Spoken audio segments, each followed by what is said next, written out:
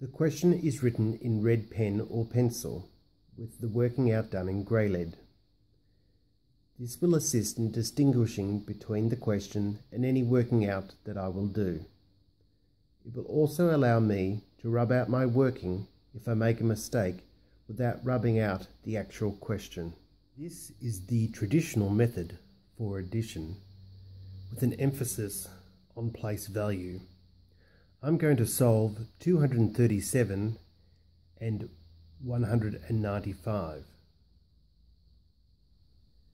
When completing the traditional method for addition, we always begin with the lowest place value. In this case, it's the ones. Add the ones. 7 ones and 5 ones are 12 ones. Rename 12 ones as 2 ones and 1 10. Add the tens. 1 10 and 3 tens and 9 tens is 13 tens. Rename 13 tens as 3 tens and 100.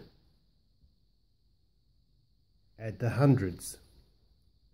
100 and 200 and 100 is 4 hundreds.